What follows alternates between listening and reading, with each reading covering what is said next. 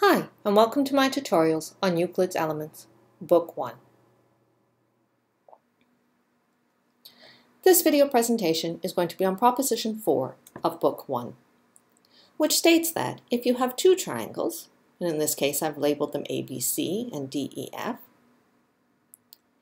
where one side of the first triangle is equal to one side of the second triangle, and there is a second side of each triangle that are equal in length, and if the angle between these two sides are equal, then the two triangles are equal in all respects.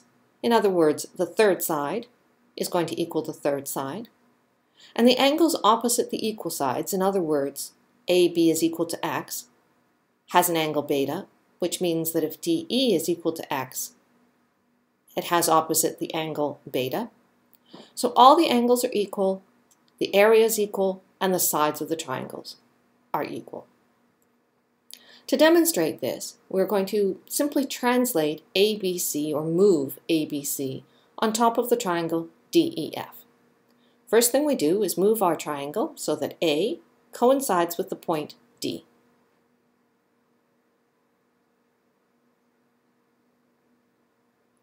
Now we rotate our triangle ABC so that AB lies on top of AE.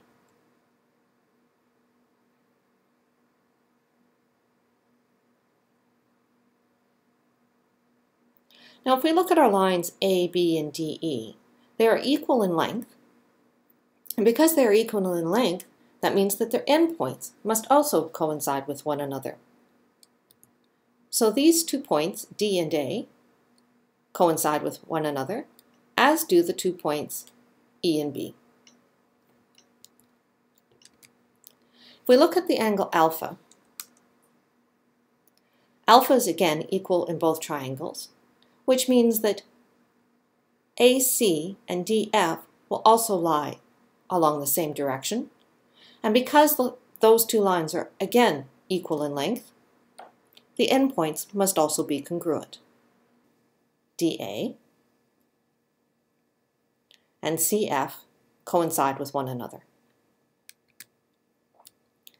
Now finally, since we've already established that C and F coincide with one another, and E and B coincide with one another, then the line CB must also lie along the line FE.